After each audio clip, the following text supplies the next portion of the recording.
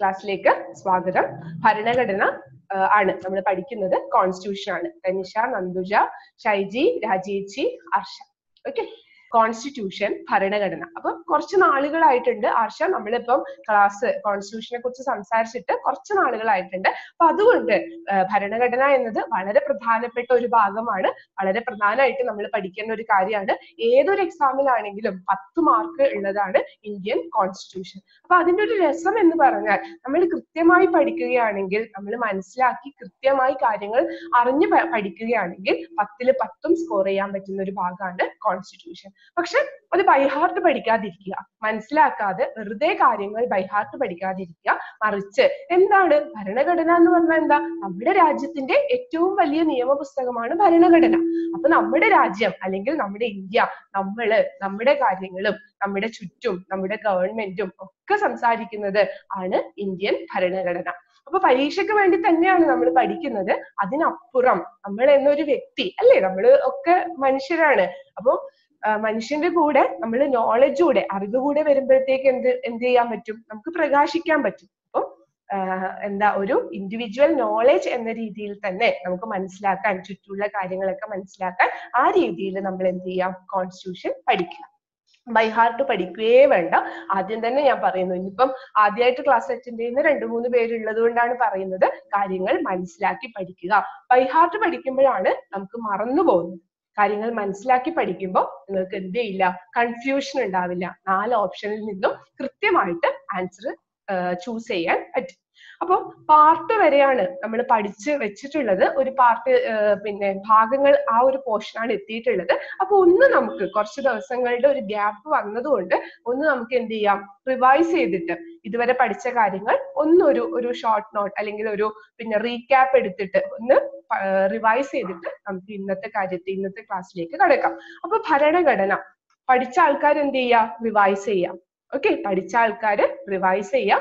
പിന്നെ ഒന്നുകൂടെ തലയിലേക്ക് ഉറപ്പിക്കുക. Indian constitution. എവിടെയെങ്കിലും എന്തെങ്കിലും ബുദ്ധിമുട്ടുണ്ടെങ്കിൽ ഇപ്പൊ തന്നെ പറയാം. നമുക്ക് എന്ത് ചെയ്യണം, ഇത് പഠിക്കാൻ ഇനി വേറൊരു സമയം എടുക്കരുത്. ഇപ്പൊ തന്നെ നമ്മൾ പഠിക്കുകയാണ്. അന്തുജ ആദ്യമായിട്ടല്ലേ ഇന്ത്യൻ കോൺസ്റ്റിറ്റ്യൂഷൻ ക്ലാസ്സിൽ?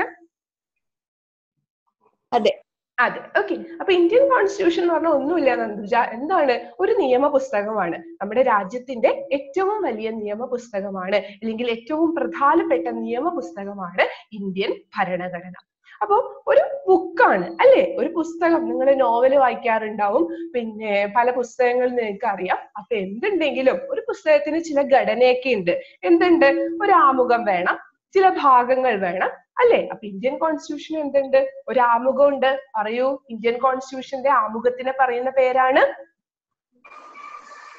ഇന്ത്യൻ കോൺസ്റ്റിറ്റ്യൂഷന്റെ ആമുഖത്തിന് പറയുന്ന പേരാണ് പ്രിയാമ്പിൾ. Okay, preamble. ഇന്ത്യൻ കോൺസ്റ്റിറ്റ്യൂഷന്റെ ആമുഖത്തിന് നമ്മൾ പറയുന്ന പേരാണ് പ്രിയാമ്പിൾ. ഒരു ബുക്കാണ് അല്ലെ. അപ്പൊ അതിന് എന്ത് വേണം? ഒരു ഇൻട്രൊഡക്ഷൻ വേണം, ഒരു ആമുഖം വേണം. അതിന് നമ്മൾ പറയുന്ന പേരാണ് പ്രിയാമ്പിൾ. പിന്നെ എന്തുണ്ട്? നമ്മുടെ ഇന്ത്യയിലെ ഓരോ കാര്യങ്ങളും വളരെ മനോഹരമായിട്ട് ഓരോ ഭാഗങ്ങളിൽ ഉൾപ്പെടുത്തിയിട്ടുണ്ട്. ഓക്കെ, അതിന് നമ്മൾ എന്ത് പറയും? പാർട്സ്. അപ്പൊ ആമുഖം, പിന്നെ പാർട്സ് എന്താണ്? ഭാഗങ്ങൾ. ആ പാർട്സിന്റെ അകത്താണ് നമുക്കൊക്കെ എപ്പോഴും ഭരണഘടനാ ക്ലാസ് എന്ന് പറയുമ്പോൾ എല്ലാവരും തലവേദനയാണ് എന്ന് പറയുന്നത് എന്താണ്? ആർട്ടിക്കിൾസ്, അനുച്ഛേദങ്ങൾ. കുറേ അനുച്ഛേദങ്ങൾ ഉണ്ട്, കുറേ ആർട്ടിക്കിൾസ് ഉണ്ട്. അപ്പോ ഈ പാർട്സിന്റെ അകത്ത്, ഈ ഭാഗങ്ങളുടെ അകത്ത് മനോഹരമായി അറേഞ്ച് ചെയ്ത് വെച്ചിരിക്കുന്നതാണ് ആർട്ടിക്കിൾസ്. ഇതാണ് എല്ലാവർക്കും ബുദ്ധിമുട്ട്. കേരള PSC ചോദിക്കും, ആർട്ടിക്കിൾ 14 ഡീൽസ് വിത്ത്. എന്താ സംഭവം? ആർട്ടിക്കിൾ 14 എന്തിനെ കുറിച്ച് സംസാരിക്കുന്നു? 4 ഓപ്ഷൻ തരും. അയ്യോ, ഒരു രക്ഷയില്ല. നമുക്ക് ആർട്ടിക്കിൾ എങ്ങനെയും പഠിക്കാൻ പറ്റുന്നില്ല. ഒരുപാട് സ്റ്റുഡൻസ് പറഞ്ഞു കേട്ടിട്ടുള്ള വിഷമമാണ്. പക്ഷെ നമുക്ക് നോക്കാം, മനസ്സിലാക്കി പഠിക്കുമ്പോഴത്തേക്കും ആർട്ടിക്കിൾസ് നമുക്ക് പഠിക്കാൻ പറ്റുന്നുണ്ടോ എന്ന് നോക്കാം. ഓക്കെ, അപ്പൊ ഒന്ന് ഓർക്കുക, പാർട്സിന്റെ അകത്ത്, ഭാഗങ്ങളുടെ ഉള്ളിൽ വളരെ മനോഹരമായി 1, 2, 3, 4, 5 അങ്ങനെ ഇന്ത്യയിലെ ഓരോ കാര്യങ്ങളും ഏതിലൂടെ പറഞ്ഞിരിക്കുന്നു? ആർട്ടിക്കിൾസിൽ കൂടി പറഞ്ഞിരിക്കുന്നു. ഇന്ത്യൻ ഭരണഘടനയിൽ എത്ര ആർട്ടിക്കിൾസ് ഉണ്ട്? ഇന്ത്യൻ ഭരണഘടനയിൽ എത്ര അനുച്ഛേദങ്ങൾ ഉണ്ട്? ഇത് പഠിക്കണേ. 395 എന്ന് പഠിക്കണം. 395 എന്താണ്? ഇന്ത്യൻ ഭരണഘടന ഒരു പുസ്തകമാണ് എന്ന് നമ്മൾ പറഞ്ഞു അല്ലെ, എഴുതി തയ്യാറാക്കിയ ഒരു പുസ്തകമാണ് ഇന്ത്യൻ ഭരണഘടന എന്ന് പറഞ്ഞു. എന്നാണ് ഇന്ത്യൻ ഭരണഘടന എഴുതി തയ്യാറാക്കപ്പെട്ടത്? 1949 നവംബർ 26-നാണ് ഇന്ത്യൻ ഭരണഘടന എഴുതി തയ്യാറാക്കപ്പെട്ടത്. Okay, Indian constitution was adopted and enacted on. Term ശ്രദ്ധിക്കണം, എന്താണ് അഡോപ്റ്റഡ് ഓർ ഇനാക്റ്റഡ്, അതായത് ഇന്ത്യൻ കോൺസ്റ്റിറ്റ്യൂഷൻ എഴുതി തയ്യാറാക്കപ്പെട്ടു എന്നാണ് 1949 നവംബർ 26. ഓക്കെ, അപ്പൊ ഇന്ത്യൻ കോൺസ്റ്റിറ്റ്യൂഷൻ എഴുതി തയ്യാറാക്കപ്പെട്ടപ്പോഴത്തേക്കും ഇന്ത്യൻ കോൺസ്റ്റിറ്റ്യൂഷൻ എന്തൊക്കെയുണ്ട്? ഒരു ആമുഖം, 22 parts, 22 പാർട്സുകളിലായിട്ട് 395 articles and 8 schedules. 8 schedules. Okay, schedules എന്ന് പറഞ്ഞാൽ പട്ടികകൾ. അതെപ്പോഴാണ്? 49 നവംബർ 26. 49 നവംബർ 26-ന്റെ അവസ്ഥയാണോ ഇന്നിപ്പോ 2018? ഇന്നെന്താ ദിവസം? ഒക്ടോബർ 27 നിൽക്കുമ്പോഴത്തേക്ക് അല്ല, കാലോചിതമായിട്ട് ഇന്ത്യ മാറിക്കൊണ്ടിരിക്കുകയാണ്, ഇന്ത്യ ചേഞ്ച് ചെയ്തുകൊണ്ടിരിക്കുകയാണ്. അപ്പൊ ഇന്ത്യൻ സൊസൈറ്റിക്ക് അനുസരിച്ച്, ഇന്ത്യയിലെ ജനങ്ങൾ മാറുന്നതിനനുസരിച്ച്, അല്ലെങ്കിൽ ഇന്ത്യയുടെ കാലോചിതമായിട്ട് കാലത്തിനനുസരിച്ച് മാറുമ്പോ എന്ത് ചെയ്തു? 49-ൽ എഴുതി തയ്യാറാക്കപ്പെട്ട ഭരണഘടനയും മാറ്റങ്ങൾ വന്നു. ഭരണഘടനയ്ക്ക് മാറ്റങ്ങൾ സംഭവിക്കുന്നുണ്ട്, ഭരണഘടനയിൽ ചേഞ്ചസ് കൊണ്ടുവരുന്നുണ്ട്. ഭരണഘടനയ്ക്ക് വരുന്ന മാറ്റങ്ങളെ എന്താ പറയുന്നത്? എങ്ങനെയാ വെറുതെ നമുക്ക് ഭരണഘടന മാറ്റാൻ പറ്റുമോ? പറയാൻ പറ്റുമോ ആർക്കെങ്കിലും? ഭരണഘടനയ്ക്ക് ചേഞ്ചസ് ഉണ്ട്, ഭരണഘടനയ്ക്ക് മാറ്റങ്ങൾ ഉണ്ട്. എന്താ പറയാ അതിന്? ആ, എന്താ നിമിഷ? അമെൻമെന്റ്. അമെൻമെന്റ്. നന്ദുജ എന്താ പറഞ്ഞ? ഭേദഗതി. വെരി ഗുഡ്, രണ്ടുപേരും പറഞ്ഞത് കറക്റ്റ് ആണ്. ഭേദഗതി അല്ലെങ്കിൽ അമെൻമെന്റ്. ഇംഗ്ലീഷിൽ അമെൻമെന്റ് എന്നും മലയാളത്തിൽ എന്ത് പറയുന്നു? ഭേദഗതി എന്നും പറയുന്നു. എന്താ ഭേദഗതി? ഭരണഘടനയെ ചേഞ്ച് ചെയ്യുന്നത്. പണ്ട് 49-ൽ എഴുതി വെച്ച കാര്യങ്ങള് കാലോചിതമായിട്ട് ഇന്നത്തെ സമയത്തിനനുസരിച്ച് മാറ്റുന്നതിനെയാണ് നമ്മൾ എന്ത് പറയുന്നത്? ഭേദഗതി. അപ്പൊ ഇപ്പൊ തന്നെ മനസ്സിലേക്ക് കുറിച്ചിട്ടുള്ളൂ, വളരെ പ്രധാനപ്പെട്ടതാണ് അമെൻമെന്റ്സ്, ഭേദഗതികൾ. നമുക്ക് പഠിക്കണം, സെപ്പറേറ്റ് ആയിട്ട് നമുക്ക് പഠിക്കണം ഭേദഗതികൾ. അപ്പം ഇനീഷ്യലി 49 നവംബർ 26 ഭരണഘടന എഴുതി തയ്യാറാക്കപ്പെട്ടപ്പോൾ 395 ആർട്ടിക്കിൾസ്. ഓക്കെ, ഒരു പ്രിയാമ്പിൾ, 22 പാർട്സ്, 395 ആർട്ടിക്കിൾസ്, 8 ഷെഡ്യൂൾസ്. പുതിയതായിട്ടുള്ള ആൾക്കാര് എഴുതി വെച്ചോളൂ. പഴയ ആൾക്കാർ എവിടത്തേക്കാ എഴുതി വെക്കുന്നത്? റിവിഷൻ ആണ്, ഡയറക്റ്റ് അല്ലെ, മെമ്മറിയിലേക്ക് പോയാൽ മതി. എന്നാൽ ഇന്ന് നമുക്ക് ഒരു പ്രിയാമ്പിളിന് മാറ്റമൊന്നുമില്ല, ഒരൊറ്റ ഒരു പ്രിയാമ്പിൾ പാർട്സ് എന്ത് ചെയ്തു? ഭേദഗതിയിൽ കൂടി ഒരു 3 പാർട്സ് കൂടെ കൂട്ടിച്ചേർത്തു. അപ്പൊ എത്രയായി? മൊത്തം 25 പാർട്സ്. 25 പാർട്സ്. ആർട്ടിക്കിൾസ് ഏകദേശം 448 എന്നൊക്കെ പറയും. അപ്പൊ നമുക്ക് എന്ത് ചെയ്യാം? Approximately 450ഓളം articles, 450 articles. ഇന്ത്യൻ ഭരണഘടനയിൽ ഇന്ന് ഏകദേശം 450ഓളം ആർട്ടിക്കിൾസ് ഉണ്ട്. ഓക്കെ, 8 ഷെഡ്യൂൾസ് ആയിരുന്നു പണ്ട് ഉണ്ടായിരുന്നത്. ഇപ്പൊ എത്ര ഷെഡ്യൂൾസ് ഉണ്ട്? 12 ഷെഡ്യൂൾസ്. അപ്പൊ നിങ്ങൾക്ക് സംശയമില്ലേ എന്താ ഈ ഷെഡ്യൂൾസ്? അത് നമ്മൾ പറഞ്ഞില്ല അല്ലെ, പട്ടികകളെ കുറിച്ച് നമ്മൾ സംസാരിച്ചില്ല. അപ്പൊ ഇന്ത്യയിലെ ഓരോ കാര്യങ്ങളും പാർട്സിൽ വളരെ മനോഹരമായിട്ട് അറേഞ്ച് ചെയ്തു എന്ന് നമ്മൾ പറഞ്ഞു. അതിൽ വരാത്ത കാര്യങ്ങൾ എന്ത് ചെയ്തു? സെപ്പറേറ്റ് ആയിട്ട് വേറൊരു ഭാഗമായിട്ട്, പാർട്സിൽ ഉൾക്കൊള്ളിക്കാത്ത കാര്യങ്ങള് ഭരണഘടനയില് പാർട്സിന് പുറമെ, പാർട്സിന് വെളിയിൽ പട്ടികകളായിട്ട് അറേഞ്ച് ചെയ്യും. അതാണ് ഷെഡ്യൂൾസ്. ഓക്കെ, പാർട്സിൽ പറയാത്ത കാര്യങ്ങൾ, ഭാഗങ്ങളിൽ പറയാത്ത കാര്യങ്ങൾ സെപ്പറേറ്റ് ആയിട്ട് എന്ത് ചെയ്തു? ഒരു പട്ടികയായിട്ട് അവതരിപ്പിച്ചു. അതാണ് ഷെഡ്യൂൾസ്. ഇനീഷ്യലി എത്ര ഷെഡ്യൂൾസ് ഉണ്ടായിരുന്നു? 8. ഇപ്പൊ എത്ര ഷെഡ്യൂൾസ്? 12 ഷെഡ്യൂൾസ്. ഓക്കെ, അത് ഇമ്പോർട്ടന്റ് ആണ്, വളരെ ഇമ്പോർട്ടന്റ് ആണ്. PSCക്ക് ഇങ്ങനത്തെ നമ്പേഴ്സ് ഒക്കെ ഇഷ്ടം അല്ലെ. അപ്പൊ നമുക്ക് എന്ത് ചെയ്യാം? 49 നവംബർ 26 പ്രസന്റ്. 49 നവംബർ 26 എന്താ ചെയ്തത്? ഇന്ത്യൻ കോൺസ്റ്റിറ്റ്യൂഷൻ എഴുതി തയ്യാറാക്കപ്പെട്ടു. ഡിഗ്രി ലെവൽ എക്സാം എഴുതുന്നവരെ ഓർക്കുക, Indian constitution was adopted or Indian constitution was enacted. Adopted, enacted. Okay, adopted, enacted. ഇവിടെ എത്രയായിരുന്നു? ഒരു പ്രിയാമ്പിൾ. ഇവിടെ എന്താണ്? ഒരു പ്രിയാമ്പിൾ. 22 പാർട്സ് അമെൻമെന്റ് ചെയ്തു. Now we have 25 parts. 395 articles. Now we have approximately ഏകദേശം 450 articles. 8 schedules and now we have 12 schedules. Okay, 12 schedules. ഇപ്പൊ എത്ര ഷെഡ്യൂൾസ് ഉണ്ട് ഭരണഘടനയിൽ? 12 ഷെഡ്യൂൾസ്. എത്ര പാർട്സ് ഉണ്ട്? 25 പാർട്സ്. അപ്പോ 49 നവംബർ 26 പറഞ്ഞതുകൊണ്ട് ഭരണഘടന എഴുതി തയ്യാറാക്കപ്പെട്ടത് 49 നവംബർ 26 പക്ഷേ ഭരണഘടന നിലവിൽ വന്നത് എന്നാണ്? എന്നാ നന്ദുജ, ഭരണഘടന നിലവിൽ വന്നത് എന്നാണ്? അറിയില്ല മാം. അറിയും, അറിയായിക്കൊന്നുമില്ല, എന്തായാലും അറിയും. പറയൂ, ഭരണഘടന എന്ന് പറയുമ്പോഴത്തേക്കും അല്ലെങ്കിൽ റിപ്പബ്ലിക് എന്നൊക്കെ പറയുമ്പോഴത്തേക്കും ഏത് ഡേറ്റാ ഓർമ്മ വരുന്നേ? 26 ജനുവരി. എന്നിട്ടാണോ അറിയില്ല എന്ന് പറയുന്നത്? വർഷം കൂടെ പറഞ്ഞോളൂ. 1956. Very good. 1956 ആണോ? 1950. ഓക്കെ, 1950 ജനുവരി 26. അപ്പൊ എനിക്ക് തോന്നുന്നു നിങ്ങൾ പലരും ക്ലാസ്സിൽ ഇല്ലാത്തതുകൊണ്ട് ഞാൻ അന്ന് നമ്മളൊക്കെ പറഞ്ഞതാണ് ഒന്നുകൂടി എക്സ്പ്ലെയിൻ ചെയ്യാണ്, ശ്രദ്ധിച്ചിരിക്കുക. 49 നവംബർ 26 എഴുതി തയ്യാറാക്കപ്പെട്ടു. പക്ഷെ എന്ത് ചെയ്തു? 50 ജനുവരി 26 നിലവിൽ വരുന്നത്. PSC 2 രീതിയിലും ചോദിക്കാം. എഴുതി തയ്യാറാക്കപ്പെട്ടത് ഇംഗ്ലീഷിൽ നമ്മൾ എന്ത് ടേമാ പറഞ്ഞത്? Adopted or enacted. Okay, adopted or enacted. Indian constitution adopt ചെയ്തത്. എന്താ ചേച്ചി?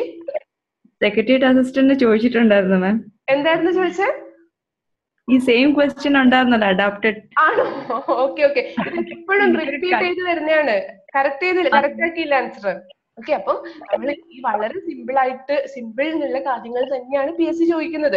ഓൾമോസ്റ്റ് റിപ്പീറ്റഡ് ക്വസ്റ്റ്യൻ തന്നെയാണ്. ഓക്കെ, അപ്പൊ ഭരണഘടനയുമായി ബന്ധപ്പെട്ട് നമ്മൾ പഠിക്കാനുള്ള 2 വർഷങ്ങളാണ്. ഒന്ന് 49 നവംബർ 26, ഒന്ന് 50 ജനുവരി 26. 50 ജനുവരി 26 എല്ലാവർക്കും അറിയാം അല്ലേ? ഇന്ത്യൻ ഭരണഘടന നിലവിൽ വന്നു. ഇന്ത്യൻ ഭരണഘടന came into force 1950 Jan 26. പക്ഷെ അതിനു മുന്നേ ഇന്ത്യൻ കോൺസ്റ്റിറ്റ്യൂഷൻ തയ്യാറാക്കപ്പെട്ടിരുന്നു. അതിനും 2 മാസം മുന്നേ തന്നെ 49 നവംബർ 26 എന്ത് ചെയ്തിട്ടുണ്ട്? Indian constitution തയ്യാറാക്കപ്പെട്ടിട്ടുണ്ട്. അപ്പൊ നമുക്കൊരു കൺഫ്യൂഷൻ, അന്ന് തയ്യാറാക്കിയിട്ടുണ്ടെങ്കിൽ പിന്നെ എന്തിനാ 50 ജനുവരി 26 വന്നത് അല്ലേ? 49 നവംബർ 26 ഓക്കെ എഴുതി തയ്യാറാക്കിയിട്ടുണ്ടെങ്കിൽ പിന്നെന്തിനാ 50 ജനുവരി 26 വരെ നമ്മൾ വെയിറ്റ് ചെയ്തത്? എന്തിനാ? അവിടെയാണ് ഇന്ത്യൻ ഹിസ്റ്ററി. ഓക്കെ, എല്ലാം പരസ്പരം ബന്ധിതമാണ്. നമ്മൾ പറയാറുണ്ട് ക്ലാസ്സുകളിൽ, എല്ലാം അങ്ങോട്ടും ഇങ്ങോട്ടും കണക്റ്റഡ് ആണ്. ഇന്ത്യൻ ഹിസ്റ്ററി എന്ന് പറഞ്ഞിട്ട് നമ്മൾ പഠിക്കുമ്പോൾ കുറെ കാര്യങ്ങൾ എന്ത് വരും? ഇന്ത്യൻ കോൺസ്റ്റിറ്റ്യൂഷനുമായിട്ട് ബന്ധപ്പെട്ട് വരും. അപ്പം ഇവിടെ 1930 ജനുവരി 26 ഇന്ത്യയിൽ എന്ത് ചെയ്തിട്ടുണ്ട്? ഇന്ത്യയിൽ ആകെ മൊത്തം കംപ്ലീറ്റ് ഇൻഡിപെൻഡൻസ്, ഹിന്ദിയിൽ എന്ത് പറയും? പൂർണ്ണ സ്വരാജ് ഡേ ആയിട്ട് സെലിബ്രേറ്റ് ചെയ്തിട്ടുണ്ട്. ഓക്കെ, പൂർണ്ണ സ്വരാജ് ഡേ. പൂർണ്ണ സ്വരാജ് എന്താണ്? കംപ്ലീറ്റ് ഇൻഡിപെൻഡൻസ് ഡേ ആയിട്ട് 1930 ജനുവരി 26 സെലിബ്രേറ്റ് ചെയ്തിട്ടുണ്ട്. അപ്പൊ അതിന്റെ ഓർമ്മ പുതുക്കാൻ എന്ന രീതിയിലാണ് നവംബർ 26 49 നവംബർ 26 തയ്യാറാക്കിയെങ്കിലും എന്നാണ് ഭരണഘടന നിലവിൽ വരുന്നത്? ഇന്ത്യക്ക് ആകെ മൊത്തം ഒരു കോൺസ്റ്റിറ്റ്യൂഷൻ, ഒരു ഭരണഘടന നിലവിൽ വരുന്നത് എന്നാണ്? 1950 ജനുവരി 26. ഓക്കെ, 1950 ജനുവരി 26. അപ്പൊ ഒന്ന് ചോദിക്കട്ടെ, 1930 Jan 26 ഇന്ത്യയിൽ ആകെ മൊത്തം കംപ്ലീറ്റ് ഇൻഡിപെൻഡൻസ്, പൂർണ്ണ സ്വരാജ് ആയിട്ട് സെലിബ്രേറ്റ് ചെയ്തു എന്ന് പറഞ്ഞു. ആരായിരിക്കും അതിന് നേതൃത്വം നൽകിയിട്ടുണ്ടാവുക? ഏത് സംഘടനയായിരിക്കും?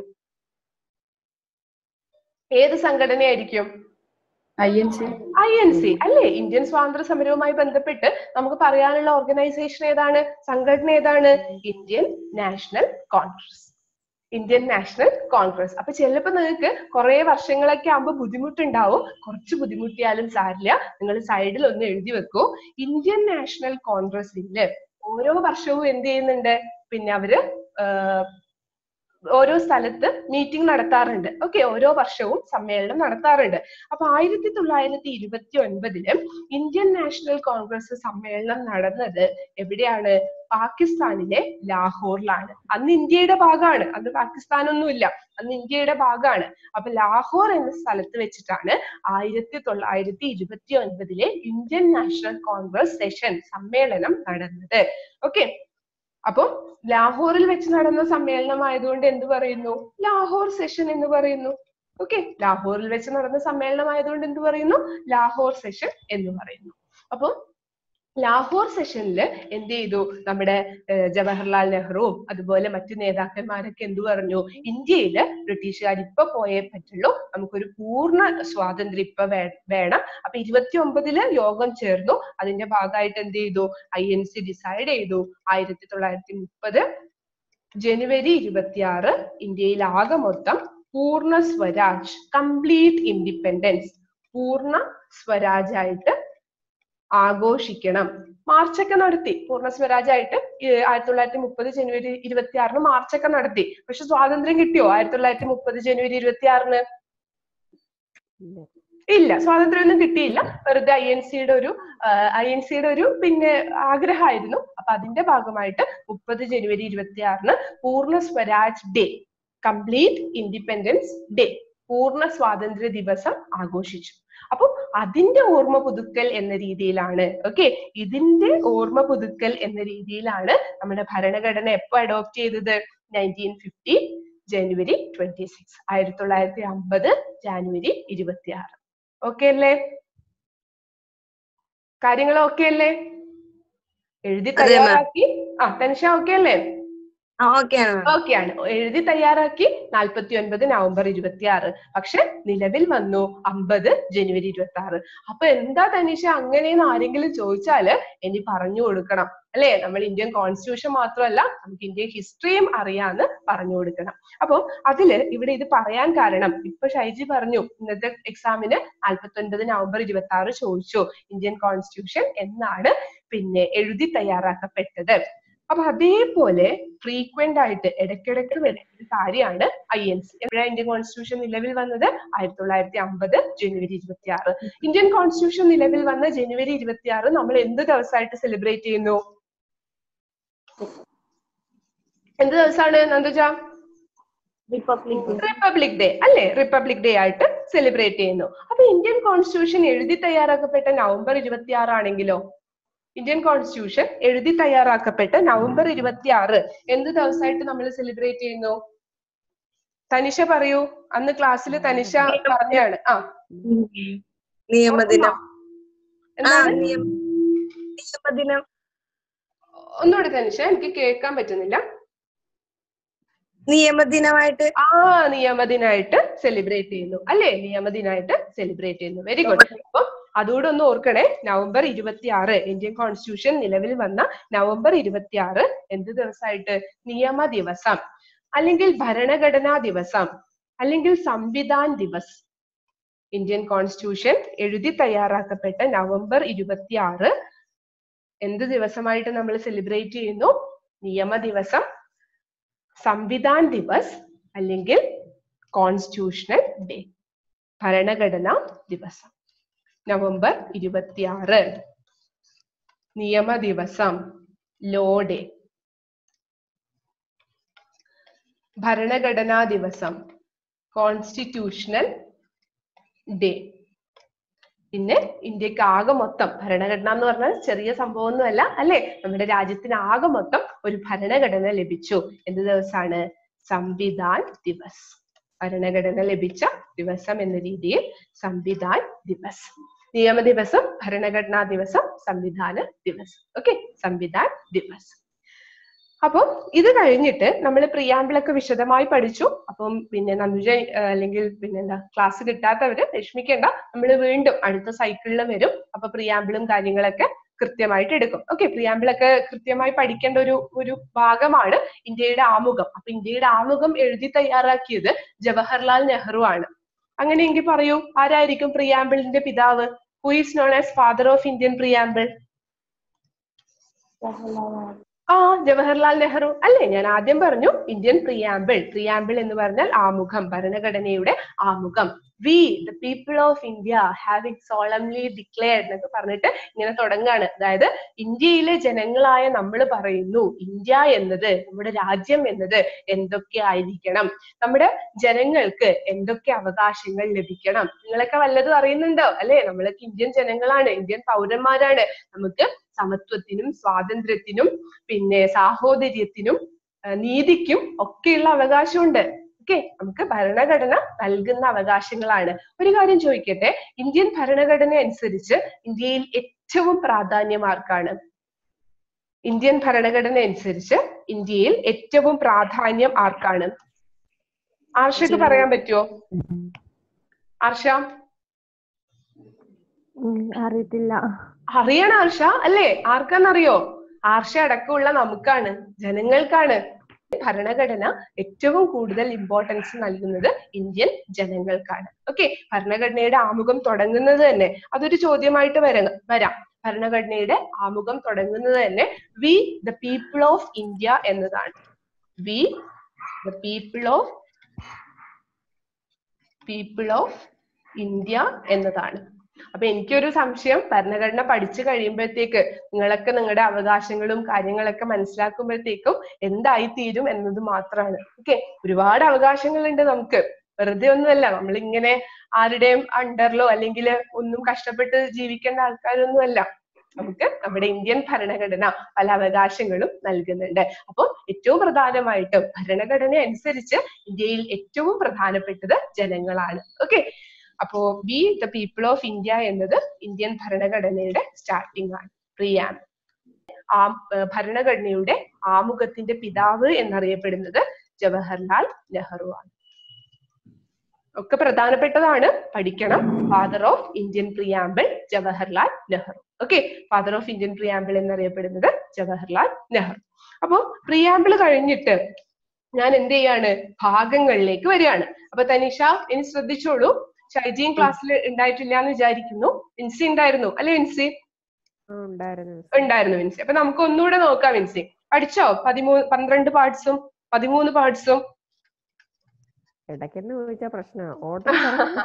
ഓക്കെ, ഒരു ഓർഡറിൽ കാണുകയും കുഴപ്പമില്ല. അപ്പൊ നമുക്ക് ഒന്നുകൂടെ നോക്കാം, റിവൈസ് ചെയ്യാം. ഓക്കെ, അപ്പൊ നന്ദുജ, പാർട്സ്, ഭാഗങ്ങൾ 1 മുതൽ എത്ര ഉണ്ടായിരുന്നു? ഇനീഷ്യലി 22 പാർട്സ് ഉണ്ട്.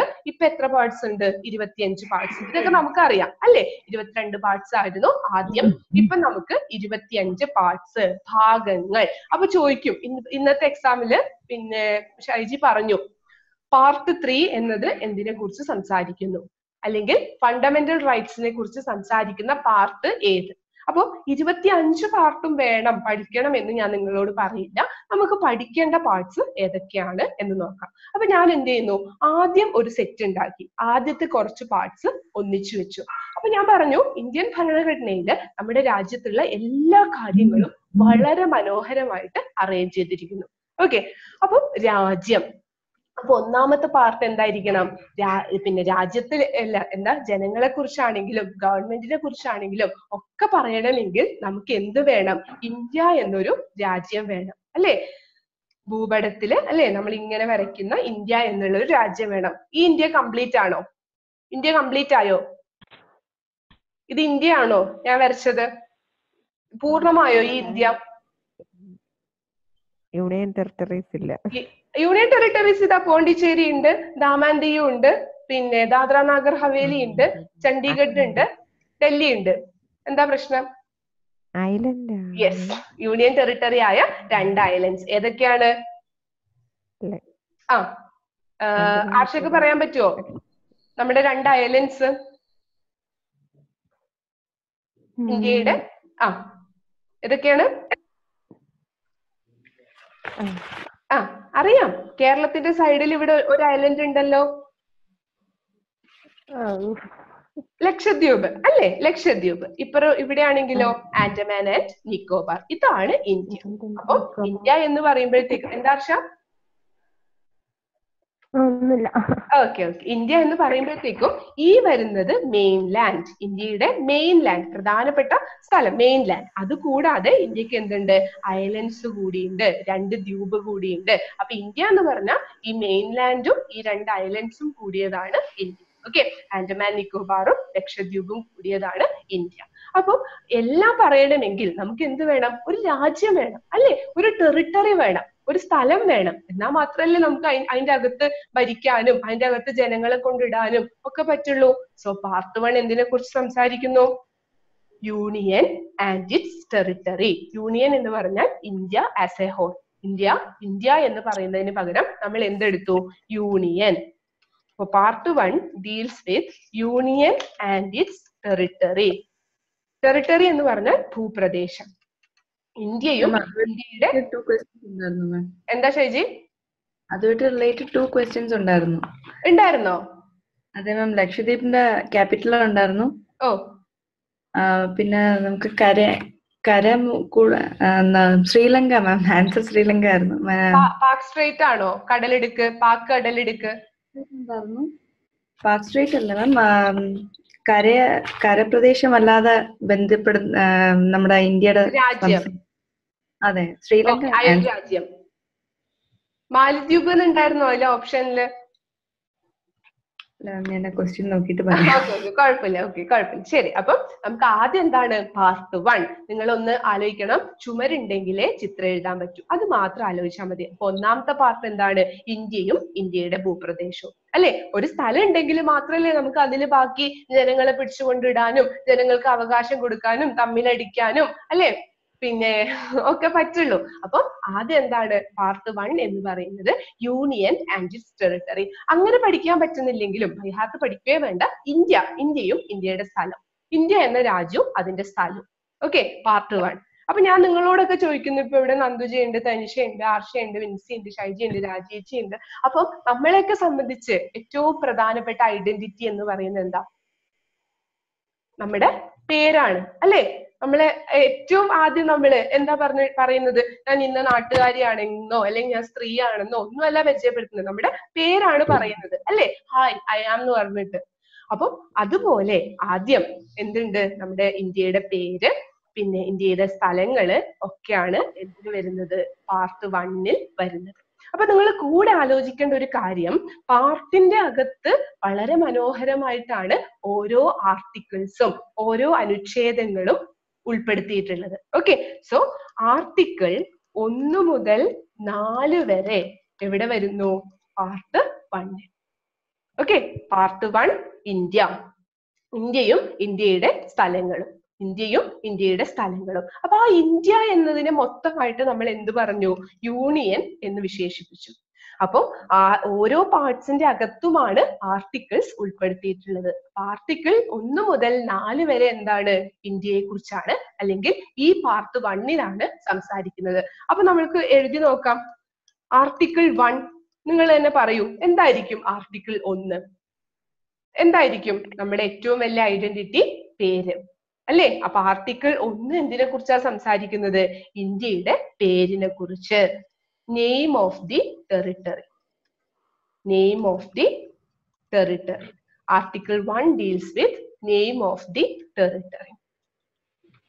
നെയിം ഓഫ് ദി ടെറിട്ടറി എന്ന് എഴുതണമെന്നില്ല, നെയിം ഓഫ് ദി യൂണിയൻ. അതായത് ഇന്ത്യയുടെ പേരിനെ കുറിച്ച് തന്നെയാണ് സംസാരിക്കുന്നത്. Name of the union. അപ്പോ ആർഷ, ഇന്ത്യയുടെ പേര് പറയൂ. എന്തായിരിക്കും ഭരണഘടനയിൽ ഇന്ത്യയുടെ, നമ്മുടെ രാജ്യത്തിന്റെ പേര് എന്തായിരിക്കും ആർഷ? അതന്നെ പറഞ്ഞോ. വെറുതെ ഞാൻ കൺഫ്യൂസ് ചെയ്യിപ്പിക്കുന്നു അല്ലേ? എന്താണെന്നറിയോ? ഇന്ത്യ അല്ലെങ്കിൽ ഭാരതം. ആർട്ടിക്കിൾ 1 എന്താ സംസാരിക്കുന്നത്? നമ്മുടെ രാജ്യത്തിന്റെ പേര്. ഭരണഘടനയിൽ നമ്മുടെ രാജ്യത്തിന്റെ പേര് എന്താ പറയുന്നത്? ഇന്ത്യ അല്ലെങ്കിൽ ഭാരതം. അപ്പോ നമ്മൾ പറയാത്ത ഒരു കാര്യമുണ്ട്. ആരാ ഈ ഭരണഘടന എഴുതി തയ്യാറാക്കിയത്? നമ്മൾ പറയും ഭരണഘടനയുടെ ശില്പി അംബേദ്കർ ആണ്. അംബേദ്കർ മാത്രാണോ? അംബേദ്കറിനെ പോലെ കുറെ ആൾക്കാരുടെ പ്രയത്നം കൊണ്ടാണ് ഇന്ത്യക്ക് മഹത്തായ ഒരു ഭരണഘടന ലഭിച്ചത്.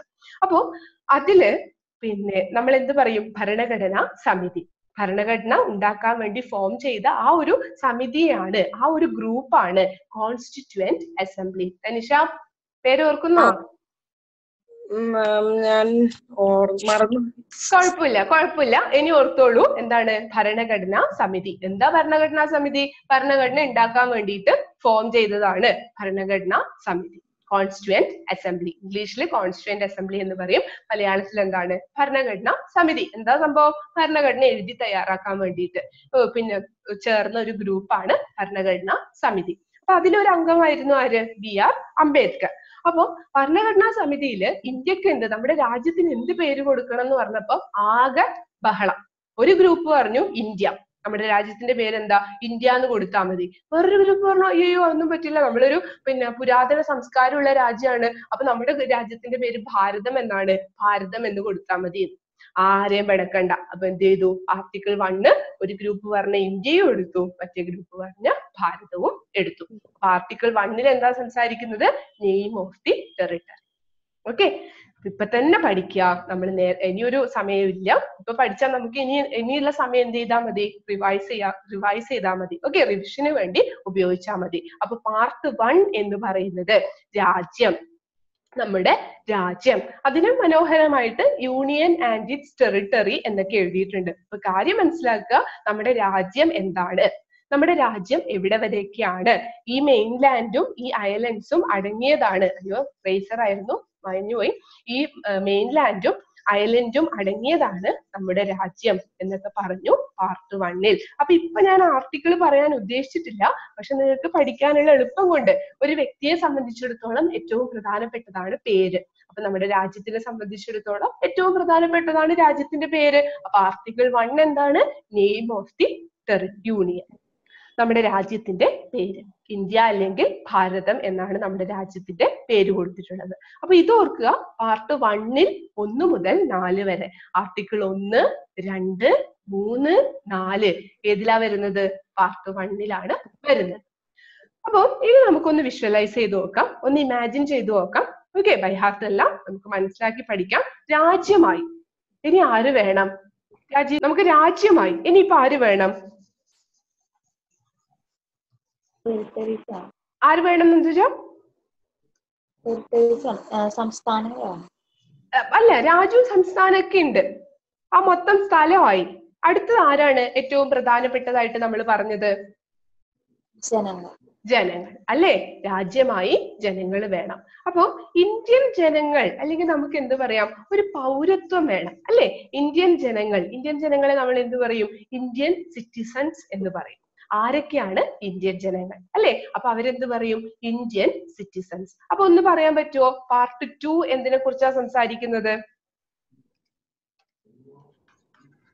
Part 1 union and it's territory, നമുക്ക് രാജ്യമായി. അടുത്തത് രാജ്യമൊക്കെ ഉണ്ട്, അടുത്തത് ആര് വേണം? ജനങ്ങൾ വേണം അല്ലെ? പാർട്ട് 2 ഡീൽസ് വിത്ത് ജനങ്ങൾ എന്ന് പറയുമ്പോഴത്തേക്കും ഇന്ത്യൻ ജനങ്ങൾ. അപ്പൊ നമുക്ക് എന്ത് പറയാം? പൗരന്മാർ. അപ്പൊ അതിന് നമുക്ക് എങ്ങനെ കൊടുക്കണം? പൗരത്വം ഉണ്ടാവണം അല്ലെ? ഇന്ത്യൻ പൗരത്വം ഉള്ള ആൾക്കാർ മാത്രമാണ് ഇന്ത്യൻ ജനങ്ങൾ. അപ്പൊ part 2 deals with citizenship. Part 2 deals with citizenship. രാജ്യം, ജനങ്ങൾ. Okay, union and it's territory, രാജ്യവും അതിന്റെ സ്ഥലവും. അടുത്തത് ആരാണ്? ജനങ്ങൾ. ആരൊക്കെയാണ് ഇന്ത്യൻ ജനങ്ങൾ? Indian citizens. ഇന്ത്യൻ സിറ്റിസൺഷിപ്പ് ഉള്ളവരാണ് ഇന്ത്യൻ സിറ്റിസൺസ്. അപ്പൊ സെക്കൻഡ് എന്താണ്? സിറ്റിസൺഷിപ്പ്. അപ്പം 4 വരെ ഇവിടെ ഓർക്കുന്നില്ലേ? ആർട്ടിക്കിൾ 1 മുതൽ 4 വരെ പാർട്ട് 1 പോയി. അടുത്തത് എത്രയാണ്? 5 മുതൽ 11 വരെ.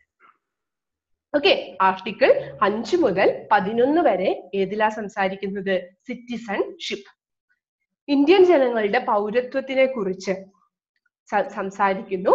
Part 2 citizenship. പാർട്ട് 3 അടുത്തത് വളരെ എളുപ്പമാണ്. രാജ്യമായി, ജനങ്ങളായി. ഞാൻ പറഞ്ഞു ഇന്ത്യൻ ഭരണഘടന അനുസരിച്ച് ഏറ്റവും പ്രധാനപ്പെട്ടത് ജനങ്ങളാണ്. അപ്പൊ ഈ ജനങ്ങൾക്ക് എന്താണ്? അവകാശങ്ങൾ വാരിക്കോരി കൊടുത്തിരിക്കുന്നു. അപ്പൊ പറഞ്ഞോളൂ, പാർട്ട് 3 എന്താണ്? അവകാശങ്ങൾ. അല്ലേ? എന്താ മനുഷ്യ? ഇല്ല, അതന്നെ പറഞ്ഞോളൂ. അവകാശങ്ങൾ. അതെ, അവകാശങ്ങൾ തന്നെയാണ്. എന്ത് അവകാശങ്ങളാണ്? മൗലിക അവകാശങ്ങൾ. ഓക്കെ, ഇന്ത്യൻ ജനങ്ങൾക്ക് ഒരുപാട് അവകാശങ്ങളുണ്ട്. അപ്പൊ ഏറ്റവും പ്രധാനപ്പെട്ട അവകാശങ്ങളാണ് മൗലിക അവകാശങ്ങൾ. മൂന്നാമത്തെ ഭാഗം സംസാരിക്കുന്നു എന്തിനെ കുറിച്ചാണ്? മൗലിക അവകാശം. ഇംഗ്ലീഷിൽ എന്ത് പറയും? Fundamental rights. Fundamental rights. അപ്പൊ ഇന്ന് എക്സാമിന് ഉണ്ട് എന്ന് ഷൈജി പറഞ്ഞു അല്ലെ? പാർട്ട് 3 മൂന്നാമത്തെ ഭാഗം എന്തിനെ കുറിച്ച് സംസാരിക്കുന്നു? മൗലിക അവകാശങ്ങൾ. ഇവിടെ 11 വരെ കഴിഞ്ഞു. അപ്പൊ 12 മുതൽ 35 വരെ സംസാരിക്കുന്നു ഫണ്ടമെന്റൽ റൈറ്റ്സ്. 12 മുതൽ 35 വരെ ആർട്ടിക്കിൾസ് ആണ്. ആർട്ടിക്കിൾ, അനുച്ഛേദം. ആർട്ടിക്കിൾ 12 മുതൽ 35 വരെ സംസാരിക്കുന്നു ഏതാണ്? ഫണ്ടമെന്റൽ റൈറ്റ്സ്, മൗലിക അവകാശം. ഓക്കെ, അപ്പം രാജ്യമായി, ജനങ്ങളായി, ജനങ്ങളുടെ അവകാശം. വേറൊരു തരം അവകാശങ്ങൾ കൂടിയുണ്ട്. അടുത്തതാണ് പാർട്ട് 4. മൗലിക അവകാശങ്ങൾ കൂടാതെ മറ്റൊരു തരം അവകാശങ്ങളുണ്ട്. അതിനെ നമ്മൾ പറയും directive principles of state policy. Directive principles of state policy. അപ്പം ഈ സ്റ്റേറ്റ് എന്ന് പറയുന്നത് നമ്മൾ സംസ്ഥാനം എന്ന രീതിയിൽ നിങ്ങൾ ഉദ്ദേശിക്കരുത്. ആകെ എന്താണ്, എല്ലാ ഗവൺമെന്റിനെയും നമുക്ക് സ്റ്റേറ്റ് എന്ന രീതിയിൽ ഭരണഘടനയിൽ പറയാം. അപ്പൊ സ്റ്റേറ്റിന്റെ ഉത്തരവാദിത്തമാണ് ജനങ്ങൾക്ക് എന്ത് നൽകുന്നത്? നല്ലൊരു സമൂഹം അല്ലെ, നല്ലൊരു സൊസൈറ്റി ഉണ്ടാക്കി കൊടുക്കുക എന്നത് സംസ്ഥാനങ്ങളുടെ ഒരു ഉത്തരവാദിത്തമാണ്. അപ്പൊ മനുഷ്യൻ എന്ന് പറയുന്നത് ഒരു സോഷ്യൽ ജീവിയാണ്, ഒരു സാമൂഹ്യ ജീവിയാണ്. അപ്പൊ നല്ലൊരു ചുറ്റുപാടും സമൂഹവും ഒക്കെ ഉണ്ടെങ്കിലേ നമുക്ക് നന്നായിട്ട് ജീവിക്കാൻ പറ്റുള്ളൂ അല്ലെ? നമുക്ക് സാമ്പത്തികമായിട്ടും സാമൂഹികമായിട്ടും നല്ലൊരു ചുറ്റുപാട് വേണം. അപ്പൊ അതിനെ കുറിച്ച് സംസാരിക്കുന്നതാണ് പാർട്ട് 4. ഓക്കെ, അതിനെ കുറിച്ച് സംസാരിക്കുന്നതാണ് പാർട്ട് 4. അപ്പൊ part 4 deals with directive principles of state policy. എന്താണ്? നമ്മുടെ സൊസൈറ്റി, നമ്മുടെ സമൂഹം, നമുക്ക് സാമ്പത്തികവും സാമൂഹികവുമായ കുറച്ച് അവകാശങ്ങളുണ്ട്. അതിനെ കുറിച്ച് സംസാരിക്കുന്നു പാർട്ട് 4. അടുത്തത് നിങ്ങൾ പറയണേ, പാർട്ട് 4 കഴിഞ്ഞിട്ട് ആരോട് ഞാൻ ചോദിക്കാം? പിന്നെ അർഷനോട് ഞാൻ ചോദിക്കാണ്. അർഷ, പാർട്ട് 4 കഴിഞ്ഞിട്ട് ഏതായിരിക്കും പാർട്ട്? 4 കഴിഞ്ഞിട്ട് എന്തായിരിക്കും അടുത്ത പാർട്ട്, അടുത്ത ഭാഗം? ഹർഷ, നന്ദുജ, പാർട്ട് 4 കഴിഞ്ഞിട്ട് അടുത്ത പാർട്ട് ഏതായിരിക്കും? Union government. എന്താ ഷൈജി? Union government. ഇല്ല, പാർട്ട് 4 കഴിഞ്ഞിട്ട് നമുക്ക് നോക്കാം. അല്ല, 4 കഴിഞ്ഞിട്ട് നമ്പർ എത്രയായിരിക്കും? 5 ആയിരിക്കോ? യെസ് അർഷ, അതാണ് ഞാൻ അതിന് വേണ്ടിയിട്ടാണ് ചോദിച്ചത്. എന്തിനാണ്? തെറ്റ് പറഞ്ഞാൽ നമുക്കത് പെട്ടെന്ന് കറക്റ്റ് ചെയ്യാം. പാർട്ട് 5 എന്നത് തെറ്റാണ്. ഓക്കെ, പാർട്ട് 4 കഴിഞ്ഞിട്ട് പാർട്ട് 5 അല്ല, മറിച്ച് എന്താണ്? പാർട്ട് 4A ആണ്. ഓക്കെ, ഒരു പ്രാവശ്യം തെറ്റിയാൽ നമ്മൾ അത് ഓർക്കും. പാർട്ട് 4A ആണ്. അപ്പൊ ഈ പാർട്ട് 4A ഇതെന്താ ഒരു അഡീഷണൽ ഒരു A ഒക്കെ സംഭവം പറയാൻ പറ്റുമോ ആർക്കെങ്കിലും? 4 ഓക്കെ, 1 2 3 4 നമുക്കറിയാം. ഈ 4A എന്താ സംഭവം? പിൻസി? അമെൻമെന്റ്. യെസ്, അമെൻമെന്റ്. അതായത് നമ്മൾ പറഞ്ഞു അല്ലെ, 49-ൽ ഭരണഘടന ഉണ്ടാക്കുമ്പോ പിന്നെ 49-ൽ ഇല്ലാതിരുന്നതും പിന്നീട് നമ്മൾ കാലോചിതമായിട്ട് ആഡ് ചെയ്ത കാര്യങ്ങളുമാണ് നമ്മൾ എന്ത് പറയുന്നത്?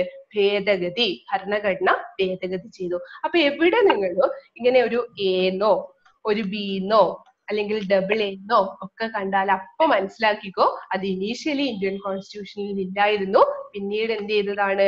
അമെൻമെന്റിൽ കൂടി, ഭരണഘടനാ ഭേദഗതിയിൽ കൂടി ആഡ് ചെയ്തതാണ്. ഓക്കെ, സോ 4 കഴിഞ്ഞിട്ട് ഇന്ത്യൻ ഭരണഘടനാ പാർട്ടില് 5 അല്ല, മറിച്ച് എന്താണ്? Part 4A. അപ്പൊ അത് അതിനെക്കാളും രസമാണ് രാജ്യം, ജനങ്ങൾ, ജനങ്ങളുടെ അവകാശം. ഇത്രയും അവകാശങ്ങൾ വാരിക്കോരി തരുമ്പോ നമ്മൾ തിരിച്ച് എന്തെങ്കിലും കടമ നമ്മുടെ രാജ്യത്തിന് വേണ്ടി ചെയ്യണ്ടേ? അല്ലെ? രാജ്യം നമുക്ക് അവകാശങ്ങൾ ഇങ്ങനെ വാരിക്കോരി തരികയാണ്. അപ്പൊ തിരിച്ച് നമ്മൾ രാജ്യത്തിന് വേണ്ടി ചെയ്യേണ്ട കടമകളെയാണ് പാർട്ട് 4A സംസാരിക്കുന്നത്. അതിന് മൗലിക കർത്തവ്യങ്ങൾ എന്ന് പറയുന്നു. മലയാളത്തില് മൗലിക കർത്തവ്യങ്ങൾ എന്ന് പറയുന്നു. ഫണ്ടവ്യങ്ങൾ ഇംഗ്ലീഷില് fundamental duties. Okay, fundamental duties. അപ്പോ ഇവിടെ ഈ DPSP അതായത് directive principles of state policy എന്നത് 35 കഴിഞ്ഞിട്ട് ആർട്ടിക്കിൾ 36 മുതൽ 51 വരെയാണ്. ഇവിടെ ഫണ്ടമെന്റൽ ഡ്യൂട്ടീസിനെ കുറിച്ച് സംസാരിക്കുന്ന ആർട്ടിക്കിൾ 51A. ഫണ്ടമെന്റൽ ഡ്യൂട്ടീസ്, മൗലിക കർത്തവ്യങ്ങളെ കുറിച്ച് സംസാരിക്കുന്ന അനുച്ഛേദം 51A. Okay, 51A. അപ്പൊ നന്ദുജ 51A എന്ന് പറഞ്ഞാൽ ഇനി എന്ത് പറയും? 51A എന്നൊരു ആർട്ടിക്കിൾ കണ്ടാൽ എന്ത് പറയാം നമുക്ക്? ഫണ്ടമെന്റൽ ഡ്യൂട്ടീസിന്റെ യെസ്, അമെന്റ്മെന്റിൽ കൂടി വന്നതാണ് അല്ലെ? അമെന്റ് ചെയ്തിട്ട് ഭരണഘടന ഭേദഗതി ചെയ്തിട്ട് ആഡ് ചെയ്തതാണ് 51A. അപ്പൊ നിങ്ങൾ എല്ലാരും എഴുതിയോ? എഴുതി. ഓക്കെ, അപ്പൊ ഒന്ന് പിന്നെ എല്ലാവരും എന്ത് ചെയ്യാം, വീഡിയോ ഒക്കെ ഒന്ന് ഓൺ ചെയ്യാം. ഞാൻ ഈ റെക്കോർഡ് ഒന്ന് പോസ് ചെയ്യാം. അപ്പൊ റെക്കോർഡ് കാണുന്നവര് എഴുതിയിട്ടുണ്ടെങ്കിൽ ഒന്നുകൂടെ കണ്ണടച്ച് ഈ ആദ്യത്തെ 5 പാർട്സ്, ഓക്കെ, ആദ്യത്തെ 5 പാർട്സും ഞാൻ പറയുന്നു ആ ആർട്ടിക്കിളിന്റെ ഗ്യാപ്പും, അതായത് 1 മുതൽ 4 വരെ, 5 മുതൽ 11 വരെ, പിന്നെ 12 മുതൽ 35 വരെ, 36 മുതൽ 51 വരെ, 51A, അതും ഒന്ന് എന്ത് ചെയ്യാം, കണ്ണടച്ച് ഒന്ന് റിവൈസ് ചെയ്യാം. റെക്കോർഡ് കാണുന്നവര്, അല്ലാത്തവര് എന്ത് ചെയ്യാം, ഒന്ന് വീഡിയോ ഓൺ ചെയ്യും. ശരി, അപ്പൊ നമ്മൾ നോക്കി. അപ്പം ഒന്നുകൂടെ ഇപ്പൊ പറയുന്നുണ്ട്, ഒന്നുകൂടെ തറോ ആവാനുണ്ട്, മറക്കരുത്. എപ്പൊ ചോദിച്ചാലും നമുക്ക് പറയാൻ പറ്റുന്ന രീതിയിലേക്ക് മാറണം. അപ്പൊ ഇതില് ഏറ്റവും കൂടുതൽ തവണ ചോദിച്ചു കണ്ടിട്ടുള്ളതാണ്, ഇന്നത്തെ എക്സാമിന് ഉണ്ടായിരുന്നു, ഫണ്ടമെന്റൽ റൈറ്റ്സ്. അപ്പൊ നമുക്ക് എന്ത് ചെയ്യാം, അത് ഒന്നുകൂടെ ഒന്ന് എടുത്തെഴുതാം. മൗലിക അവകാശം നമ്മൾ പഠിക്കും, അതിന്റെ അകത്തുള്ള ആർട്ടിക്കിൾസ് ഒക്കെ പഠിക്കും. റൈറ്റ് ടു ഈക്വാലിറ്റി, നമുക്ക് എന്തൊക്കെ അവകാശങ്ങൾ ഉണ്ട് എന്ന് നമ്മൾ പഠിക്കാൻ പോകുന്നതേ ഉള്ളൂ. അപ്പൊ ഒന്നുകൂടെ നമുക്ക് എടുത്തെഴുതാം. പാർട്ട് 3, ഇന്ത്യൻ ഭരണഘടനയിൽ 3ാമത്തെ പാർട്ട്. എന്തൊക്കെ നമുക്കറിയാം? Part 3 which deals with fundamental rights. Part 3 which deals with fundamental rights. മൗലിക അവകാശങ്ങളെ കുറിച്ച് സംസാരിക്കുന്നു പാർട്ട് 3. അതിൽ വളരെ മനോഹരമായി ആർട്ടിക്കിൾ, അനുച്ഛേദം, ആർട്ടിക്കിൾ 12 മുതൽ 35 വരെ എന്തിനെ കുറിച്ച് സംസാരിക്കുന്നു? Fundamental rights. 12 മുതൽ 35 വരെ എന്തിനെ കുറിച്ച് സംസാരിക്കുന്നു?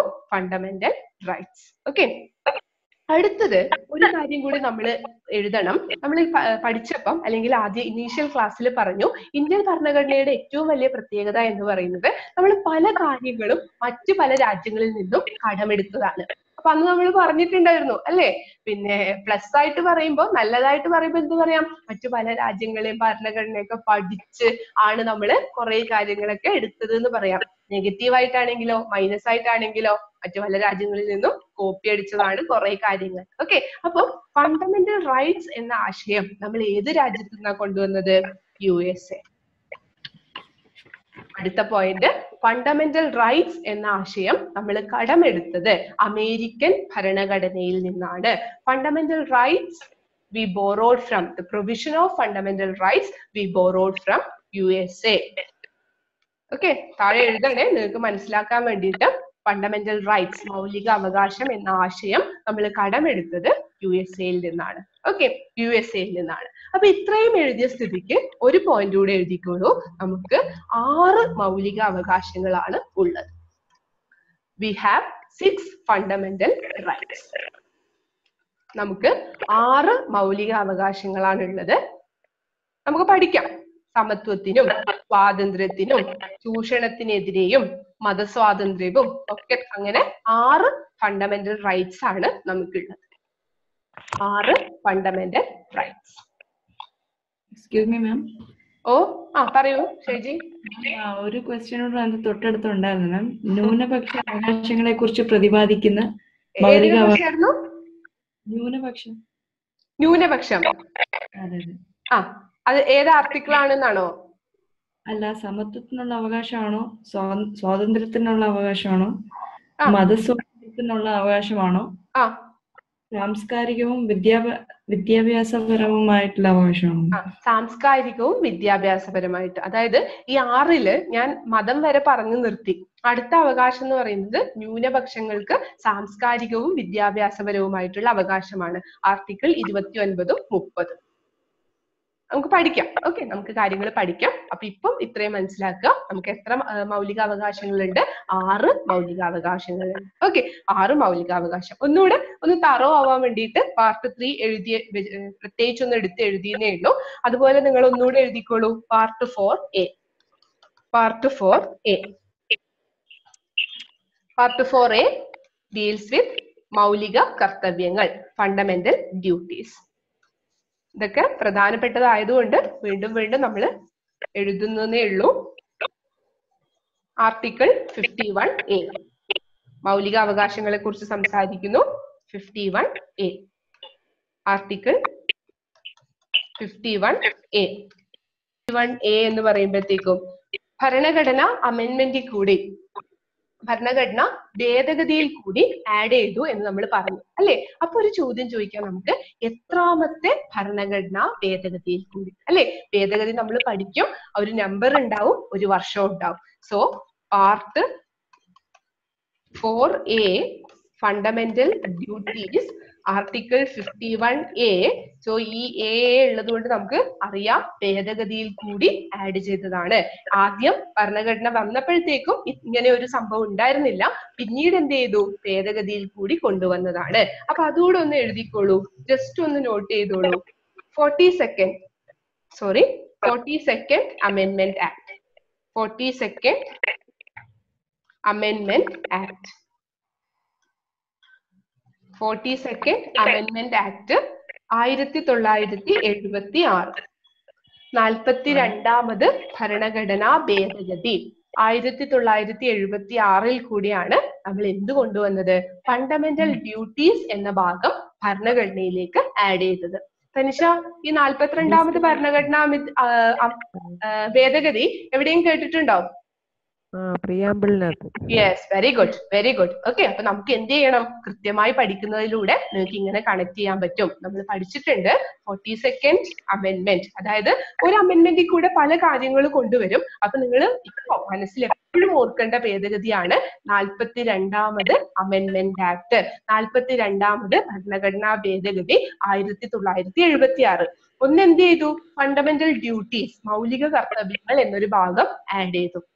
വേറെ എന്ത് ചെയ്തു എന്ന് അറിയോ, നമ്മുടെ പ്രിയാമ്പിൾ എന്താണ്, ആമുഖം അല്ലെ. ആമുഖത്തിലേക്ക് 3 വേർഡ്സ് കൂടി ആഡ് ചെയ്തു. SSI സോഷ്യലിസം,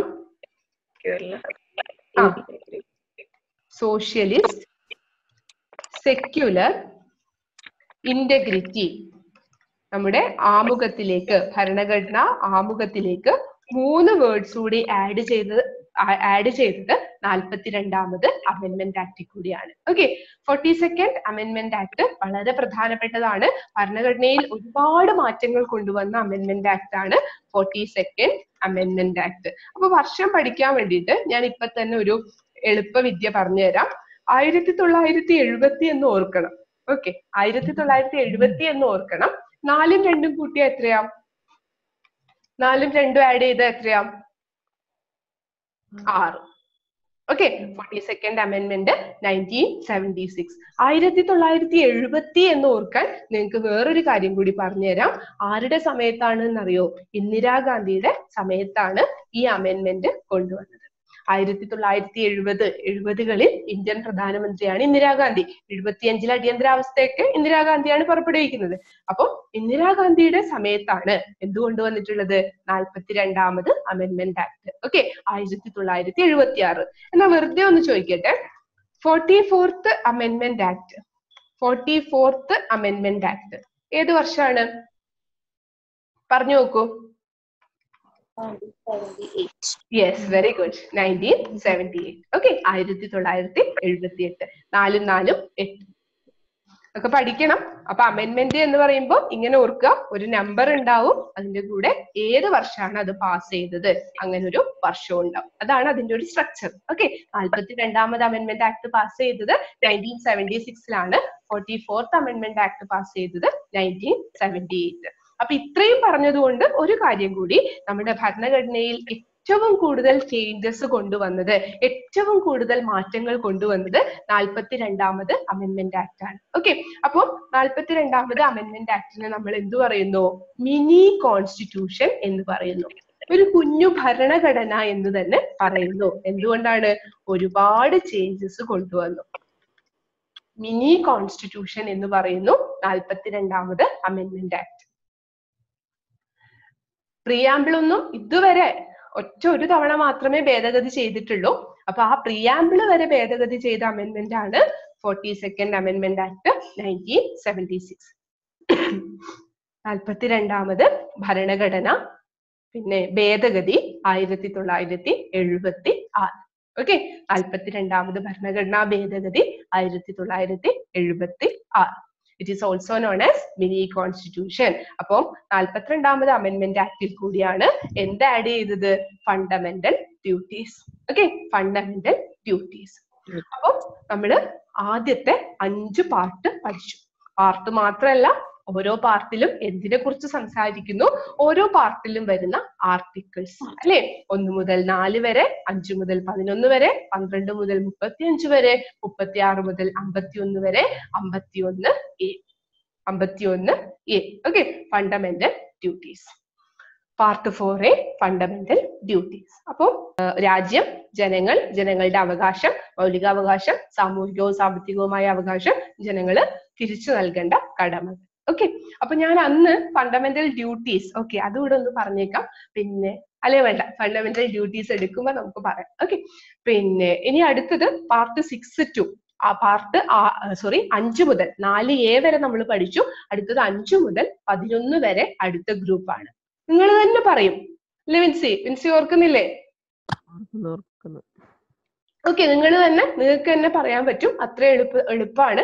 ഒന്ന് ആലോചിച്ച് നിങ്ങൾക്ക് തന്നെ പറയാൻ പറ്റും. എനിവേ, അത് നമുക്ക് നാളത്തെ ക്ലാസ്സിൽ എടുക്കാം. അപ്പൊ അടുത്ത യൂണിവേഴ്സിറ്റി അസിസ്റ്റന്റ്, LDC, BDO എന്നൊക്കെ പറഞ്ഞിട്ട് ഒരു നിര തന്നെ വരാൻ പോകുന്നുണ്ട്. കൃത്യമായി പഠിക്കുക. ഈ സമയം പഠിക്കാൻ വേണ്ടി ഉപയോഗിക്കുക. എന്നിട്ട് എന്ത് ചെയ്യാം? കൃത്യമായി പഠിച്ച് പരീക്ഷ ആകുമ്പോഴത്തേക്കും നമുക്ക് മാക്സിമം ക്വസ്റ്റ്യൻസ് വർക്ക്ഔട്ട് ചെയ്യണം. Okay, sorry. അപ്പം ഗുഡ് നൈറ്റ്. ഇന്ന് സ്റ്റോപ്പ് ചെയ്യാണ്. Good night. By. Good night, ma'am.